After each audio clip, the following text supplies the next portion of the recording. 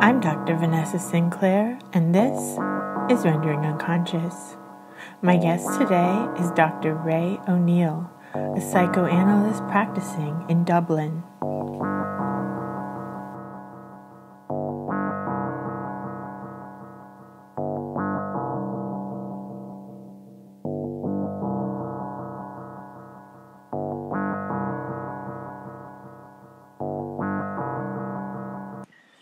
So where would you like to begin? Where would I like to begin? I always say to clients, it doesn't matter where we begin because we'll always get to where it needs to go. So it's like it doesn't matter where we start. Why psychoanalysis would seem like an obvious question. Why psychoanalysis? I suppose I totally believe from personal and professional and clinical experience just how important therapy is. And sometimes, like in Ireland, it's not really, like, we're full of the gab in Ireland and we love talking, but we're very good at empty speech, as we call it. And we're not so great at full speech, but yet we're so hungry for it.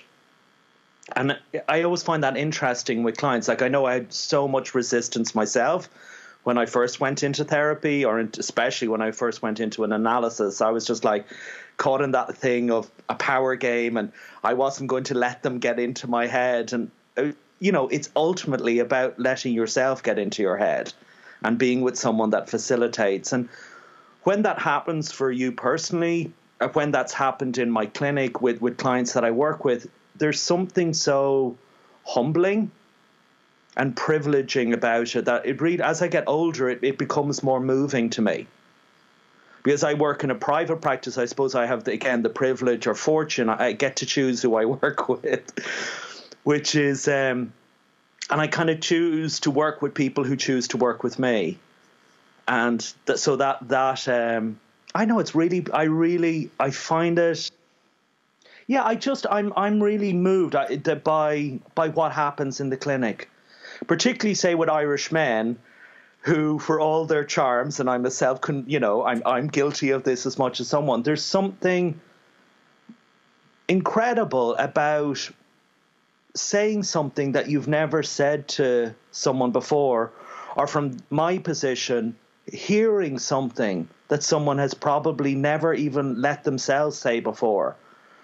So there's something very...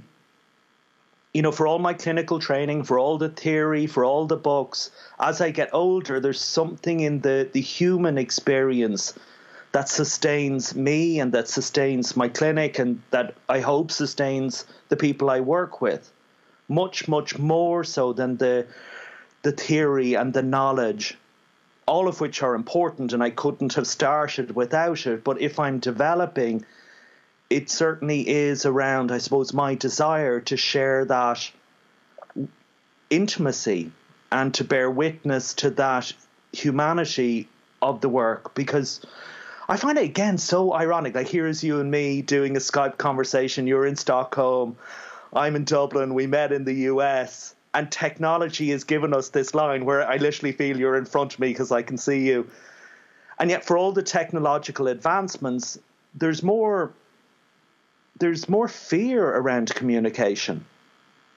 And I'm baffled because I'm that, a little bit older than Generation X, let's say. I'm baffled still, particularly when you're working with younger people in their 30s, how anxious they are around real-time communication.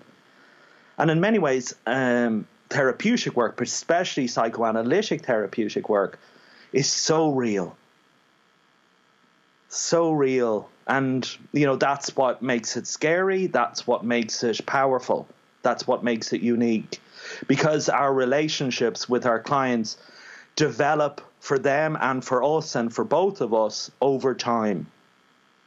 Because it isn't kind of, the CBT school of 6 sessions and you're fixed. And I kind of like that. We don't fix anyone. We bear witness. And that in this day and age, politically, socially, I think the bearing witness is really, really important to what we're doing, particularly in, the upheavals of what's going on around the world. You know, it's really important. It's easy to be a keyboard warrior, I think is the phrase that they use. You know, I don't want to diminish that, but it's not real in the way of turning up and showing up. And so, again, it's like, you know, keeping an online journal, and that's a way to be in touch with myself. Yeah, that's great. But sitting down with somebody and paying, not just money, but in terms of time, putting a value on it for you, excuse me, and for them, and committing to it. I suppose in this, you know, Paul Verhaeghe's book, Love in the Time of Loneliness, which is, if anyone wants an introduction to psychoanalysis, I think that's a great way in, because it's a very real book. And I do think where there is almost an epidemic of loneliness in the Western world. Again, for all our technologies and all our means of communication, I think we're more and becoming increasingly more isolated. Like, dating is a nightmare. You know, I'm conscious we've Valentine's Day coming up next week it is actually. And like I do some media work here in Dublin, Ireland, and they want to do a radio show. And I was just like, is there any chance, rather than doing the stereotypical Valentine's Day dating and relationships and how to make relationship, could we just do something around the stigma of being single? You know, and the single shaming culture that Valentine's Day absolutely pushes so intrusively.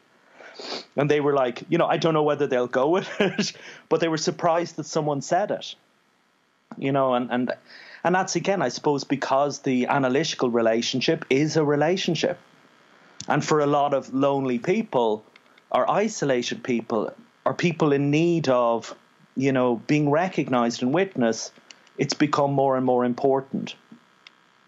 And I think your point, too, of like being witnessed, but also people having to communicate in real time, because like with text messaging, people just communicate when they want to. It's not usually in real time, or it's very impulsive and not really a communication. It's just like a reaction to what the other person said. Or a lot of my patients that might be like college age say they don't usually have another 45 minutes or an hour where they just sit and talk to someone and don't look at their phone or their computer ever. Yeah. There is, like, actually, even you said that's obvious, but I think that's really important to say, because even in our day-to-day friendships and relationships, you know, we get distracted. The phone rings or the television's on, or whereas, you know, in the analytical, 50 minutes, it's focused, and someone is focused on you, and hopefully you're focusing on them. And that's become a rarity. Like, it does irk me so much, I suppose, the privilege that comes with being able to afford therapeutic work. And so I love, in the US, I've really, really enjoyed that. I don't know if you know that group in San Francisco, Reflective Spaces, Material Places. Mm. They're a really, really cool group that are very much, it's about analytically informed mental health workers. So it's not all analysts, it's the people who are working around mental health in San Francisco, who are just curious in sitting down together, and just a lot of them are working with providing, you know, low cost access, or indeed free access, available access to mental health. And it's just the opposite of what can be a very, very bourgeois, white, upper middle class privileged profession and discourse. And, you know, because everyone needs a chance to speak. Now, I know all of us have to earn money and you know, have livelihoods, et cetera, but, you know, there's also people to work with, and everyone wants to be listened to. Yeah, and everyone can benefit from it. Yeah, I think that everyone can benefit. And in some ways, it's that resistance to doing it. I don't know anyone who hasn't benefited in some shape, way or form. Like, I remember, I always find it interesting. I'd love to write a paper about this, but it's on my list of things Ray would like to write a paper about. I've noticed in the last couple of years that there tends to be kind of a kind of collective clump of an issue that presents itself. So, you know, so particularly say New Year in January, I might take on some new clients because that seems to be a time when people want to start work. I remember a couple of years ago, I had 3 different women come and see me literally within a 4-week period, all of whom were dealing with endometriosis, which was something I had no idea of. But my God, did I learn a lot about women's bodies in a way that I never thought I'd learn, and certainly hadn't been trained to learn. And just very real thing, not at all that I became an expert or anything like that, but I love learning from my clients. And last year, again, in January, 4 clients came to me, one in their 40s, 2 in their 50s, 1 in their 60s, who are virgins.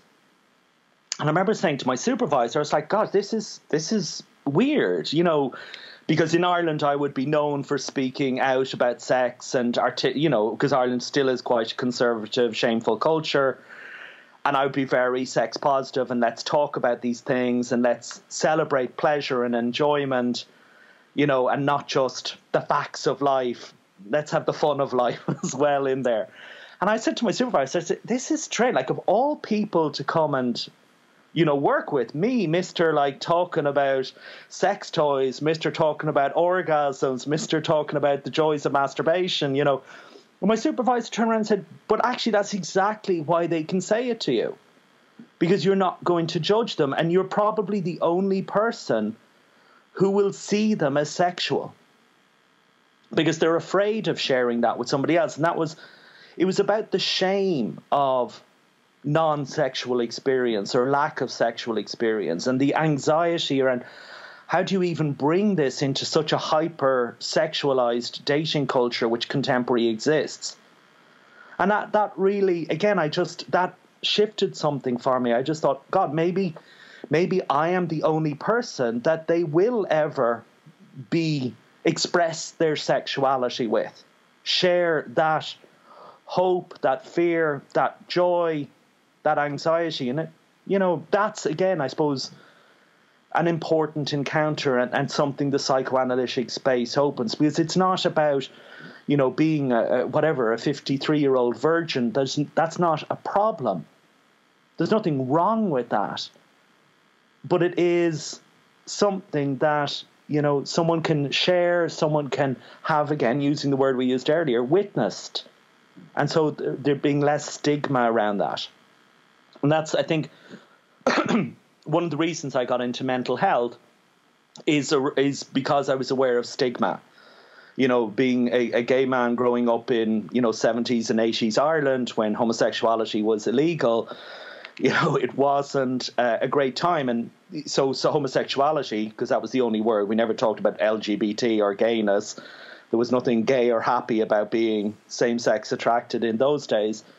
The 2 discourses I had was a very religious discourse of sin or a very medicalized discourse of pathology.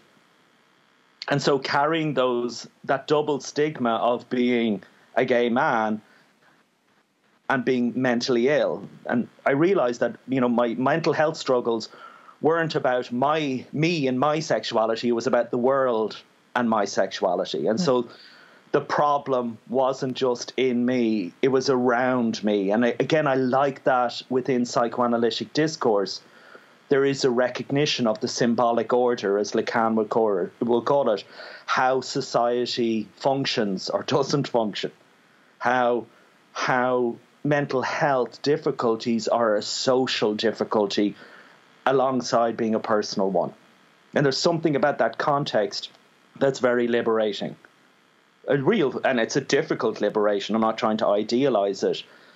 But, that issue of stigma, I think, I think everyone that comes into our clinic is carrying or is holding a stigma around their secret shame, their secret pain, or their secret hurt. No, that's a great way to put it.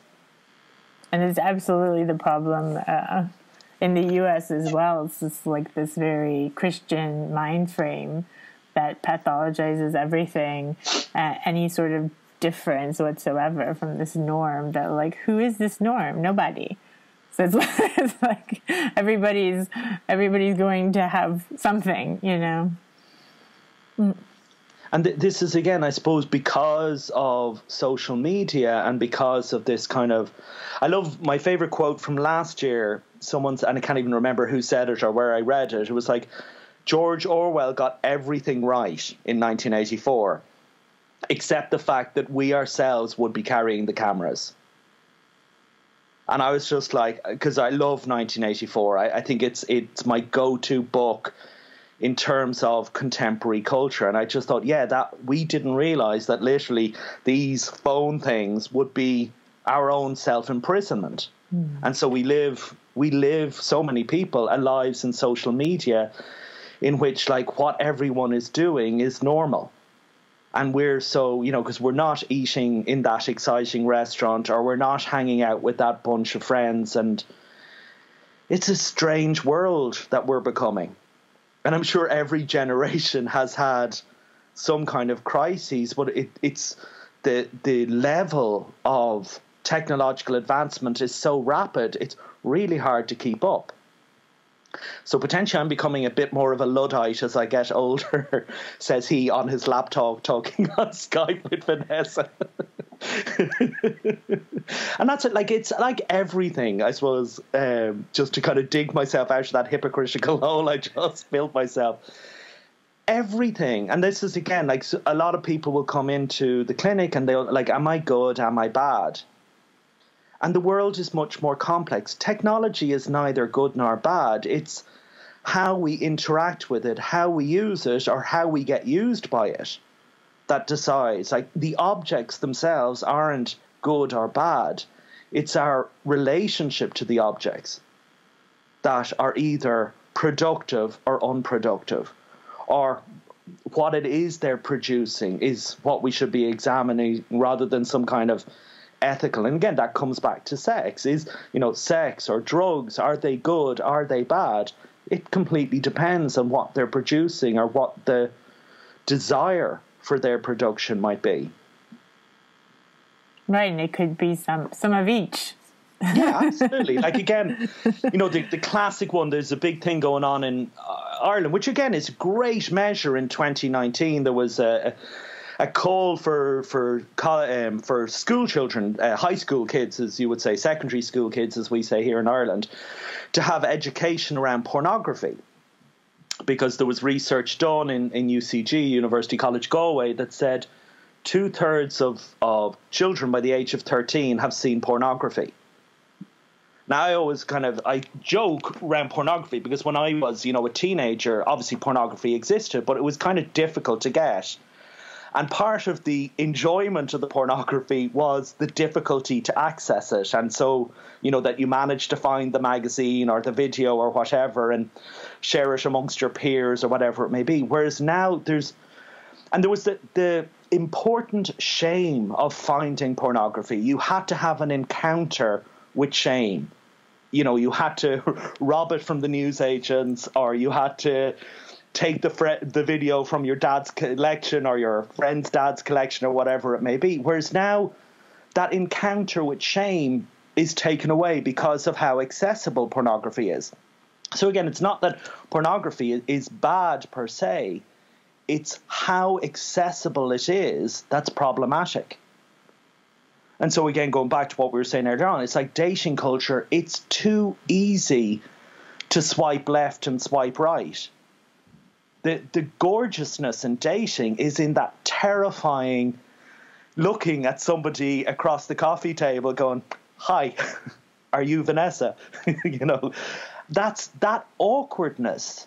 That's beautiful. That's really, really important. And a lot of these technologies in making our lives easier is removing the terrible beauty, to quote an Irish poet, which is really, I think, really, really important. And again, coming back, because I think we're going to keep coming back to analysis, there's a terrible beauty in that real encounter of sitting down face to face and having someone really listen to you.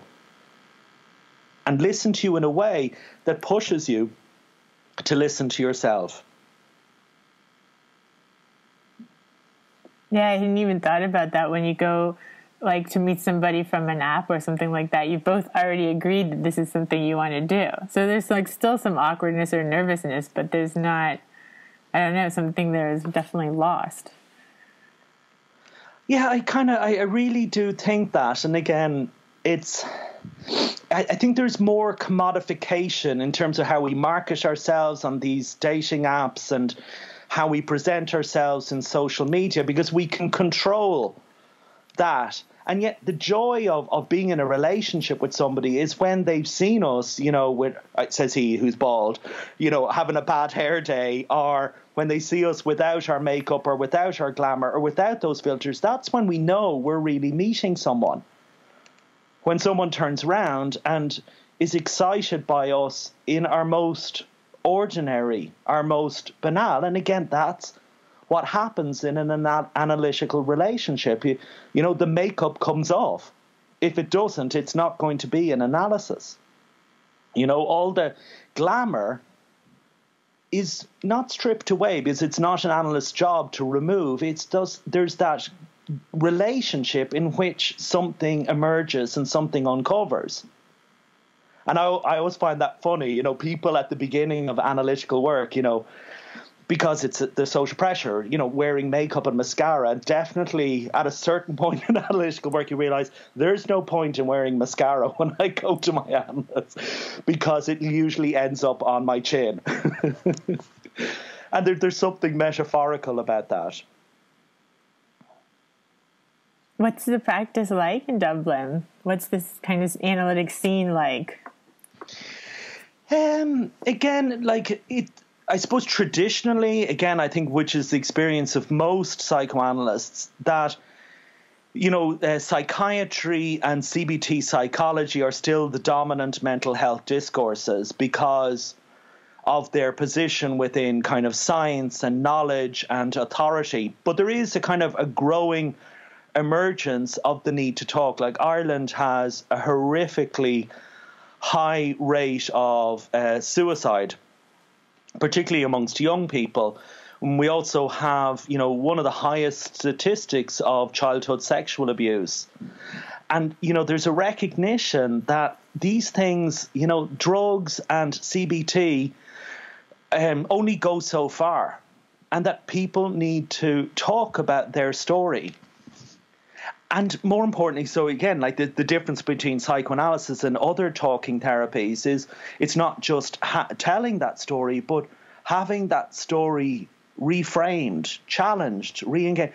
So the story that we tell when we first start analytical work, and the story develops and emerges. So there's a lot of repetition. So in analysis, there's no point, sure, I told you that before. Of course you told it before, but in the retelling, you're going to say something new. We can't but do that.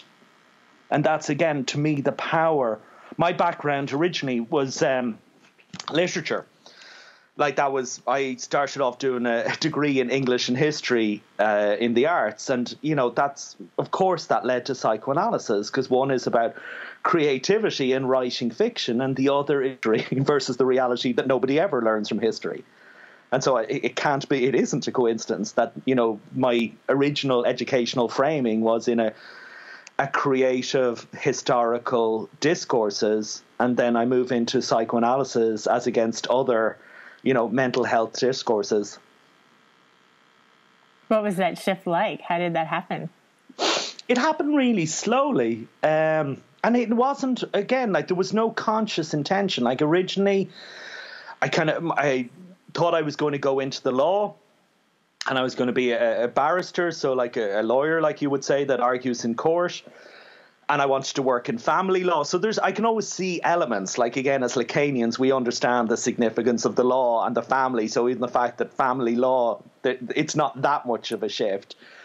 But when I started doing my apprenticeship in law, I was so disillusioned. I realized I was too much of an idealist, and that my fantasy of, that the law serves the people, I realized very quickly the law serves the wealthy. And there's one system for people who can afford good legal representation, and a very different system for people who can't afford. And that I found that too much to deal with. And so then I really decided, okay, well, what do I like doing? I love education. I think education is the great potential liberator for allowing people think for themselves, allowing people to be more than themselves. And so I moved into third level education. I found that really engaging. But again, as with everything, there's politics involved. And at some point, this idea, I really would like to work for myself, that might give me more freedom or more autonomy or more integrity. And I'd always been working in mental health as a volunteer. And, I'd never thought about it as a career, whether it was doing work on Phone Line or doing work, group work, particularly around LGBT stuff in Ireland, which, there were very few out gay men and lesbians in the early 90s, promoting and supporting and being a positive role model or trying to be a positive role model. And I suppose through all that, in my 20s, I started my analytical training just as I was hitting 30. And again, I did that more for the personal than the clinical. Even when I was doing it, I just thought, this is interesting, this is engaging, this is challenging. But my fantasy or my desire wasn't like, oh, I'm going to be a psychoanalyst. I thought, I'm going to be someone who learns something through this experience. But as I went through the experience and, doing clinical settings and taking on clinical work, I really enjoyed it. I started off working in the prison service, again, as a volunteer as part of, and it was so humbling. It was so powerful. And again, it was enough that, my social conscience and my sense of social equality was being met. Working in a male prison, just so powerful in terms of, I remember having an interesting exchange with my then clinical supervisor, who kind of was arguing with me. She was, because too many psychoanalysts focus on the money as the payment. And so she was saying, how much are these guys in the prison paying? And most of the guys that I'd been working with would all be from very, very lower social economic background. They don't have money and they're in prison, so they can't earn money. If they're doing any kind of work in prison, it's kind of for like $1 a day equivalent. And I was like, they're not paying cash. And they're like, well, then my supervisor dismissed it and said, well, then they're not doing clinical work. And I said, but they are paying because they have 5 hours outside their cell a day, and one of those hours is being given over. They're giving 20% of their freedom, or freedom ? Of their non-cell time over to this work. And not only that, they pay by walking by all their peers and being belittled by the prison guards, being belittled by other prisoners for going to see the therapist, the counsellor, the shrink. And I suppose that really, there's lots of ways in which we pay to do the work. And if we focus just on the dollar amount or the euro amount, we miss the other ways in which we pay. Because you and I both know there's clients who pay lots of money but have never paid in truth. So they may be coming for months or years on end and never say anything that actually costs them. And that moment that happens in the clinical setting where someone says something that costs them dear, that's valuable.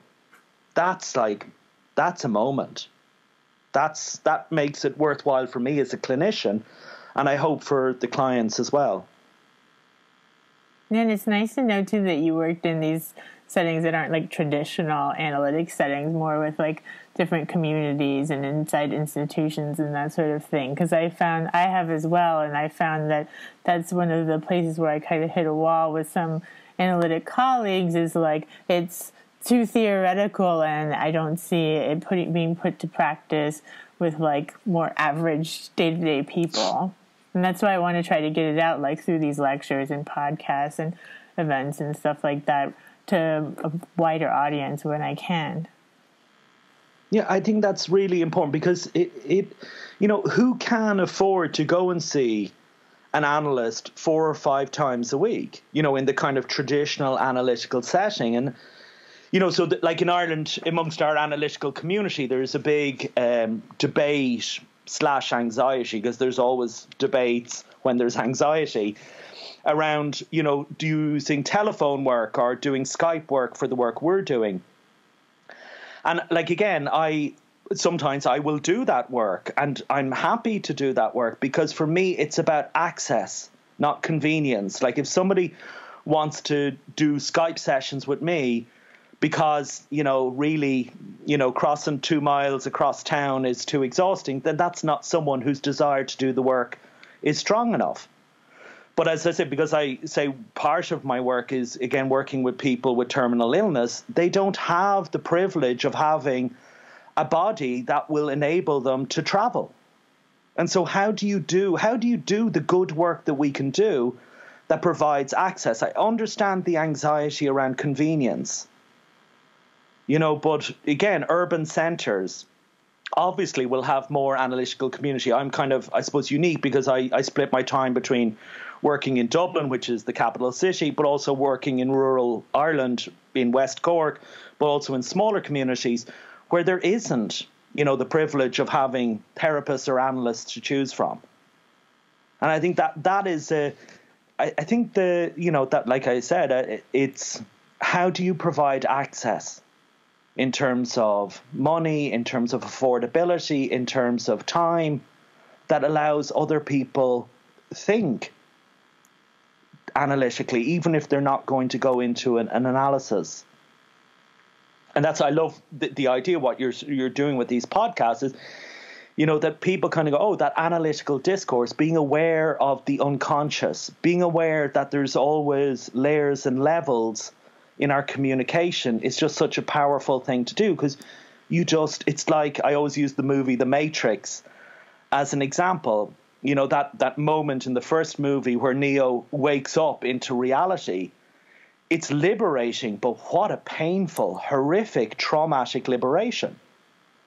Like, we are living in a hyper-real culture. And analysis is one of those few places where we literally, I know this is now going to sound like I'm promoting psychiatric drugs, but there's the red pill and the blue pill. And which one do you want? Do you want to go and see how deep the rabbit hole goes? And that is a terrifying thing to do. And so I'm constantly humbled when people have the courage to do that. But that's the thing is, there's a lot of fantasy in kind of mental health work that, we cure people, or that we go to a mental health person to be fixed or to be cured, or to use the word that's really important, to be normal. Again and again, I love Paul Verhaeghe's book on being normal and other disorders. The title alone is something we should all carry. We listen to them, and we get them to listen to themselves. And it is a painful thing to listen to ourselves. We're really good at talking, and like that is the kind of notion of empty speech, and we're not so good at listening to what we were saying in the stream of consciousness. I remember as a teenager skiving off school one day and going to see that movie Dangerous Liaisons back in, must have been, 87 or 88 or something like that. And I remember there's that scene where Glenn Close's character talks about, the line is something like,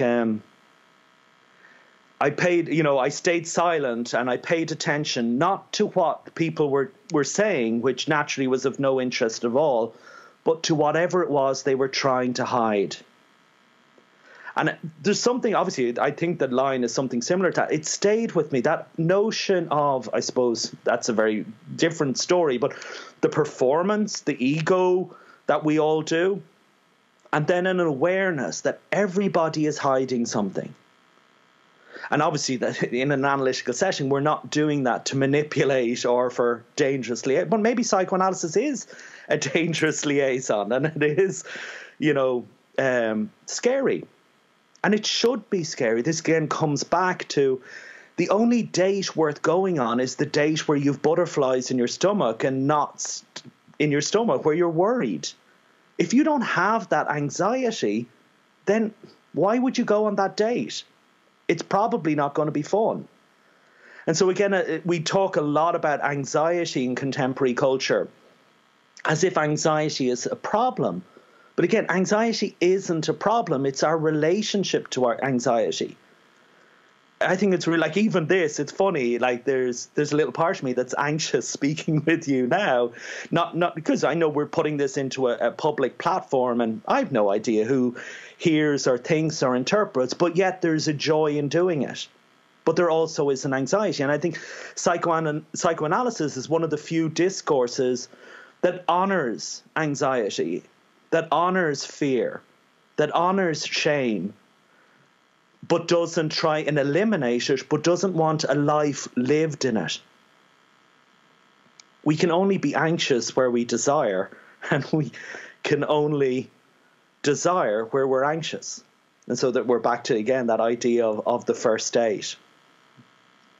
Yeah, I think a lot of, the educational part of what I do and what we're doing is like kind of reframing the discourse that's around all of these things, and that has been like stated as such a given. Like when I was in graduate school, I have a PsyD, as a doctorate in psychology, and we didn't even read Freud. The whole time we read maybe one paper by Freud, Mourning and Melancholia, and that was it. And everything was centered around the medical discourse and psychopharmaceuticals and CBT and behavioral therapy and treating autism with those methods and those sort of things, child development. But there wasn't any analytic thinking at all, and it was presented as this is the way it is. There's no other options. Like I found the DSM to be abhorrent when I was in school, but I didn't know that we were allowed to practice without using the DSM. Like that was the rules; those were the law. So I think even making people realize that there are other options besides this discourse, because so many people don't even realize you can be outside of it. And I think for people that are outside of it, either because of gender or sexual orientation or race or class, like it's so easy because we're already not normal. There's something about psychoanalysis, which is a very conservative discourse. I'm not idealizing, but for me, there was a space in psychoanalysis, even though it is horrifically racist, privileged, misogynistic and homophobic. There's something about its challenging of what is normal that gave me a space to kind of go, actually, I'm okay. Or what I want to be as a human being, as a gay man, as a man, as an Irish person, might be okay. And so, look, because if I was stuck in psychiatric discourse or psychology and the DSM, like literally there would be no hope. Because I would just take on or absorb or be in a constant reactive relationship to diagnostic categorizations instead of my own humanity. And I think psychoanalysis is about asking or approaching the asking of a question, who am I? And so psychoanalysis of all the mental health discourses, in my opinion, and obviously I'm completely subjective and biased, so maybe there's other discourses that I should learn more of, and I look forward to learning more of them. But psychoanalysis embraces psyche, the soul. That all of us, behind our struggles, there's something within our soul or our spirit that is at odds with the world, or that the world is at odds with us. And again, that's something that other mental health discourses perhaps miss. And psychoanalysis can be just as guilty of that as well. Like, sometimes sitting in silence with someone who's been, traumatized through sexual assault is a really inhuman behavior. I can't understand that personally as a clinician. You've got to meet the person before you can start analysing them or subjecting them to silence, which can be very, very traumatising. for people who have had their experiences silenced, like, childhood, people who have experienced childhood sexual abuse. Usually the history is that they couldn't speak about it, either because they were told not to, or they absorbed that silence is necessary. And I don't believe in re-traumatizing people. I think that's enough. And I suppose, again, as I've got older in my clinic, I have trusted more about each client decides what kind of psychoanalyst I am, rather than the theory deciding. And I've been more, and I make lots more mistakes than I've ever made before, but that's where the learnings are for me, and hopefully for both of us in the analytical setting. And it's, again, I'm going to keep coming back to dating. I had this client who had a very, very difficult year, like a very difficult year. I think it was, she'd come out of a broken relationship, and then two significant bereavements happened in 2018 for her. And at the beginning of the year, we'd been speaking about, look, after the broken engagement, what would it be like to go on a date in 2018? And then other life intervened, as life always does, and that became an impossibility. But just before the session, before Christmas, she came in and she said, I've got some good news and some bad news for you. And I was like, okay. And she was like, I'm going on a date tomorrow. And I was like, oh, why is that good news and bad news? And she's like, well, I think it's good news because, I said back in January I'd go on a date, and, here we are nearly a year on, and I'm going to do it. And I was like, well, fair dues. And I said, but why is it bad news? She was like, I don't know if he's going to turn up. And I said, well, why do you say that? And she goes, she hadn't used apps and things like this. So she'd met this guy on an app, and she said, we confirmed we were going to meet on Wednesday night and in this place. And then I kind of went back onto the app to kind of re-engage, and he disappeared. So in other words, she had been blocked, but she, hadn't access to that discourse. And I was like, look, it sounds like you've been blocked. But there is, a 0.015% chance that maybe he lost his phone or something else happened. And I said, what do you want to do? And she said, well, I'm scared about being stood up, but I'm going to go on the date anyway. And I was like, that's what we do. We go on the date so we don't stand ourselves up. We put ourselves into these scary, anxiety-provoking places so that we turn up for ourselves. And that's what we do in this epidemic of loneliness, in this epidemic of alienation. We turn up for ourselves. And that, I know I had this personally, and it was a huge intervention. I remember when I was in an analysis for the first time, and the analyst said, look, we're going to go to meeting twice, potentially 3 times a week. And I was just like, fuck, I can't afford this, and I can't do this. And I remember meeting a friend, and I was like, God, this analyst person has said now I must come multiple times a week, and I just can't afford it. And why does he want all that money? And why does he want? And what does he want? And they just turn and say, well, what do you want? Maybe instead of seeing it as, the money that you're paying them, why don't you see it as the money you're buying yourself, the time you're giving yourself? And that shifted it completely. So it became less of the, to use Lacan's language, less of the other's demand and more about my own desire. I turned up for myself. And if an analysis is going to happen, we turn up for ourselves. No, I've told patients that before. At the very least, you're setting aside this time for yourself every week or multiple times a week. And when else do you do that? It's like I said towards the beginning, like there's rarely a 45 minutes or an hour that people have undistracted where they can actually think. Yeah. And be witnessed in that thinking and the speaking of the thoughts again, because it's like everyone says, why do a yoga class? I can just watch it on YouTube and do it. But we don't.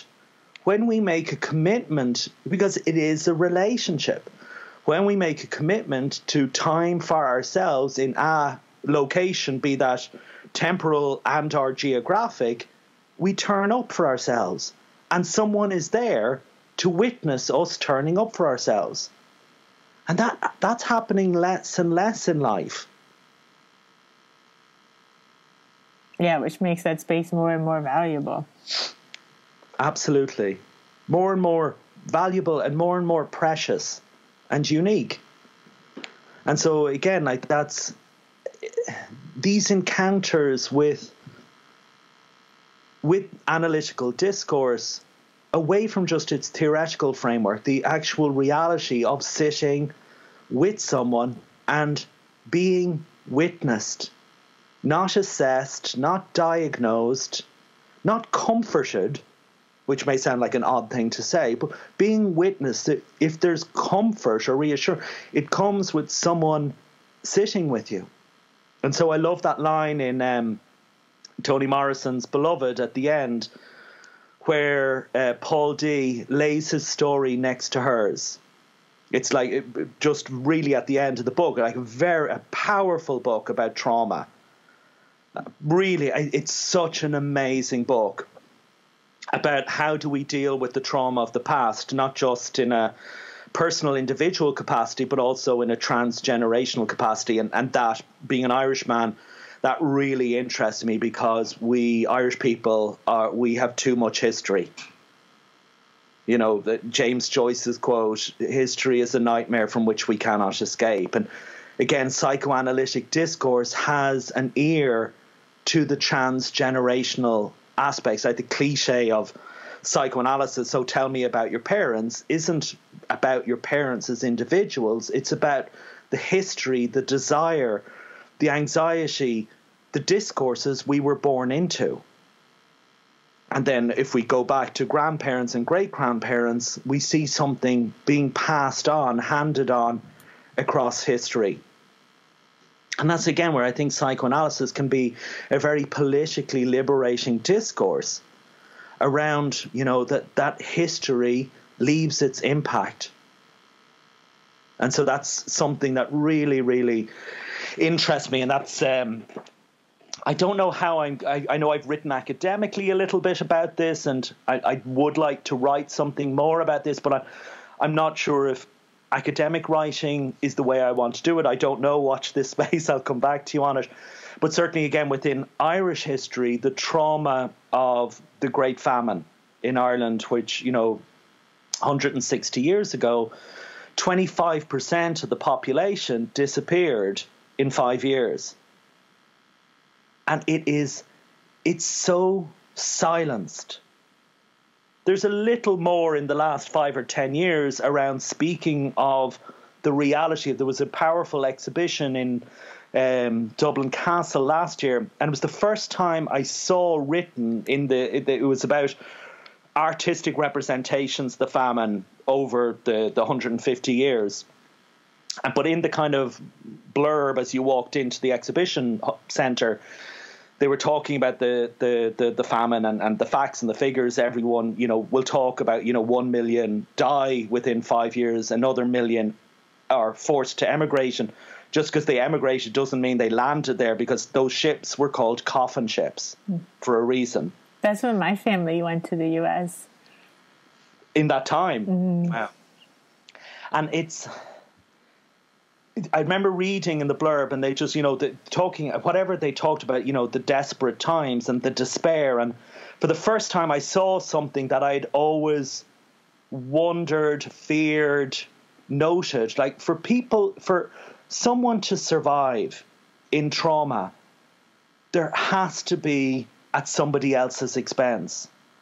So whether that's about the Holocaust, whether that's about the Irish famine, whether that's the war in Syria, if you survive that, there is a guilt and a shame because you got the bit of bread from somebody else, or you got the place on the ship from somebody else. Whether you actively had to push them out of the way or kill them for it, or whether you took it out of their hand, or whether they handed it to you.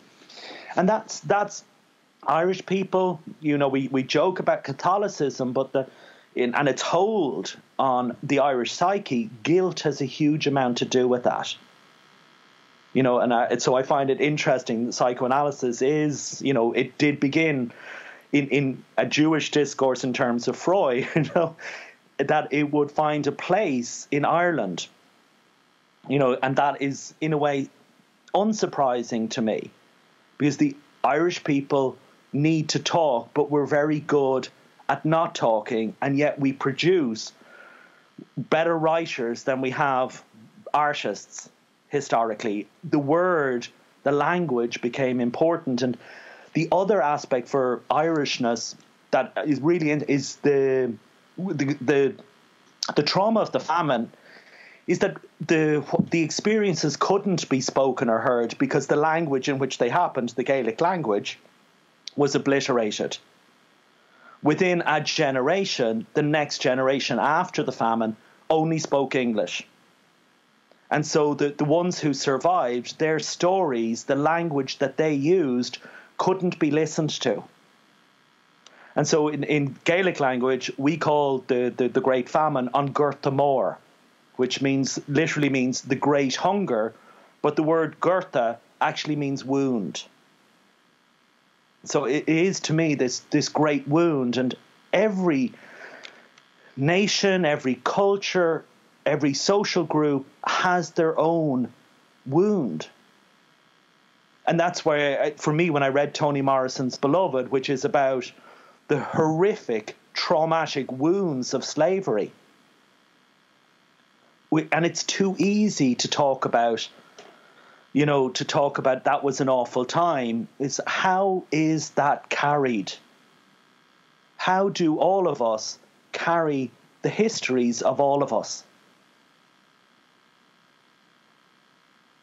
That's exactly where this moment is, I feel like, in history. Clearly, the U.S. is falling to shambles because it needs to reckon with itself. And same thing with all of the places that have been colonized. And we are connected now through this internet, and everyone's able to see what everybody else is doing, and everyone is sharing, even if it's on a certain level. But we've never been so aware of the globe and what's happening globally as we are now, So the best thing that could happen is that we start reckoning with it and working through it and addressing these transgenerational traumas instead of continuing to just suppress them and pretend they didn't happen or not talk about them. And that's why, if I may, this thing that's been happening, Liam Neeson, the Irish actor, has a new film coming out, and he obviously did some interview earlier on the week where he spoke of, a friend of his who had been raped. She identified, or he asked her the racial profile. She said a black person. And so he spoke about going around black neighborhoods looking for someone to get into a fight with or someone to kill. And people were like, oh, that's racist. Of course it's racist. I think he fairly much opened up to that. But we have to be politically incorrect and own the political incorrectness. We can't just whitewash, and that's an interesting signifier. We have to say the wrong things and be brave enough to say the wrong things and reckon with the wrong things rather than repressing them or suppressing them or denying them. There's something uncomfortable in the kind of keyboard warriors shutting down of the awful things. If Liam Neeson is racist, then more power to him for identifying that I'm racist, I'm sexist, I'm homophobic. But that's where I want to start learning, rather than some fantasy that I'm politically correct. Psychoanalysis is not politically correct, and that's its value. Yeah, and there's no way to figure out where your ideas are coming from or, what you think, even if you're not able to articulate it. But this is if we're just going to take on, oh, that's racist, so I shouldn't say. Obviously, you shouldn't say that, and we need to listen to those things. But again, it's that, who did we inherit that from? How have we absorbed that was an okay thing to say or an okay to think or an okay thing to do? It's not about being perfect. It's about being honest. And if we're going to be honest, we're going to say the wrong things. What are you working on now? What am I working on now? At the moment, I'm actually guest editing a journal for Psychoanalysis and Culture. on Ireland. So they approached myself and a colleague, Carol Owens, about guest editing a particular edition, which will hopefully be out in 2020, that's looking at Ireland, because Ireland has undergone such absolutely revolutionary change. And we're coming up to the centenary of the revolutions that led to the Irish state being founded and the border from 100 years ago. But the last 20 years have been culturally revolutionary in terms of, last year we had the abortion referendum. 4 years ago we had the same-sex marriage referendum. Things that were impossible to even contemplate 20 years ago are now happening. And that, so they kind of said, we'd like to do something about Ireland and look at that. So that's kind of where my focus is. And like, so I hopefully watch this space. I'm writing a chapter within the journal just about the Irish language and how, because language is so important in Lacanian psychoanalysis, you know, in terms of our symbolic order and how we structure things, that Irish unconscious, that Irish thinking or Irish subjectivity is different because of the legacy of Gaelic language. We speak English differently. And so I'm curious about that. Like in the Gaelic language, we have no words for yes or no, which is why Irish people are so indecisive. We literally don't have yes or no in our, you know, linguistic unconscious. That's amazing. And that's very moving to hear that this entire language is completely obliterated. It's still, like, it's there. There's a nominal political gesture to it, but in terms of a living language and people living it, there's no joy in it. And that's what, like, one of the most important things that happened around Gaelic language in the last 15 years was the establishment of an Irish TV channel. And that was, so I remember watching the Muppets in Gaelic, in our language. So they, you know, did the voices as Irish speaking. And I was like, oh my God, Irish is fun. And that gave me hope. That a language needs to be alive and not a dead language in more than just some kind of linguistic categorization of extinction. It needs to be enlivened. Is there anything else that you want to talk about that we didn't touch upon? Not that I can. At the moment, my focus, like, this is probably the first year that I haven't gone to the US. I usually enjoy going to the United. I love working. I love being Irish, but we're a nation of begrudgers. And so in Ireland, you do something and everyone else will tell you either that they could have done that better or that thing isn't worth doing. What I love about the United States is that there's an optimism in the United States that is necessary. Sometimes it's a bit naive, sometimes it's a bit hyper-real, but it's necessary. And I hope the gift that the United States, as one of the newer countries in the world, is to keep that hope alive.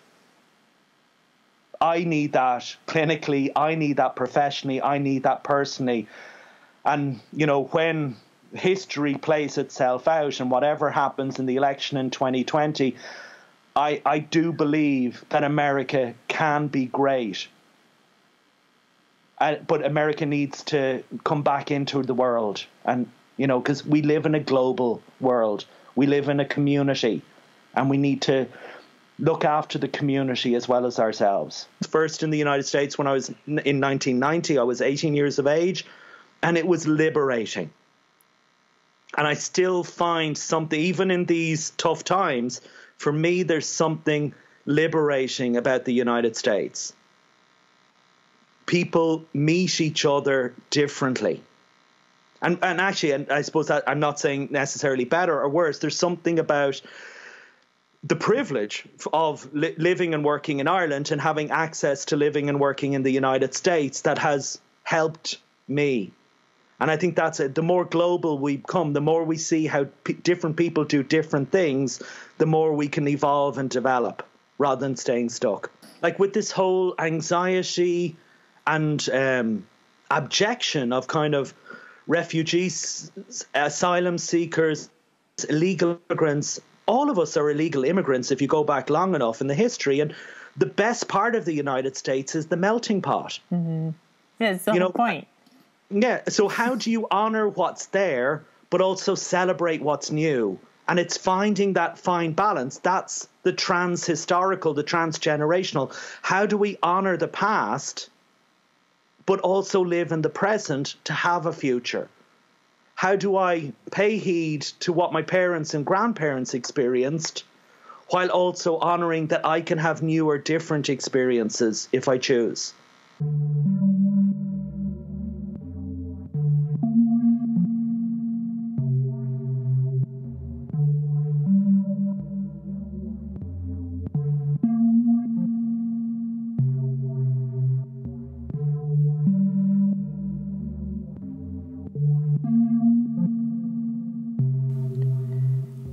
Thank you for listening to Rendering Unconscious. You've just heard a conversation with Dr. Ray Oneill, an Irish writer and psychoanalyst working in private practice in Dublin, Ireland. For more information, please visit his website, www.machna.ie. That's MACHNA.ie. or our publisher's website, www.trapart.net. That's TRAPART.net, or my website, drvanessasinclair.net.